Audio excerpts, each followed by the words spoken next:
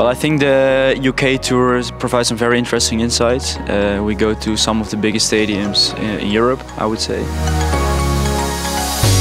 Every ESSMA tour and every ESSMA summit gives us a lot of opportunity to get know-how, to get knowledge, to get some, to see how the clubs all over Europe are operating on a daily basis.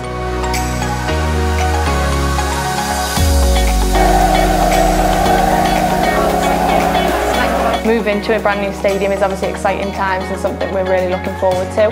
New stadium is looking at 52,888. Of course, there's regulations that we have to fit in with and make sure that that all fits in with egress, etc., fire safety. Yeah, it's good to see there's 35 of us on the group, a nice cross-section from various countries across Europe, so it's been a really good piece of networking facility as well.